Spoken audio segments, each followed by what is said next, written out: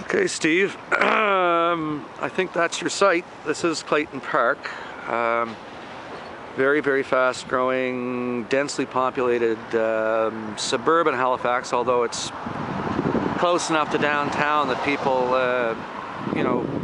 live here and work downtown and whatever, but there's lots of daytime traffic, lots of nighttime traffic, lots of apartment buildings, young people up to Yin Yang. You get an Applebee's right across the street and that other complex that I'm focusing on now.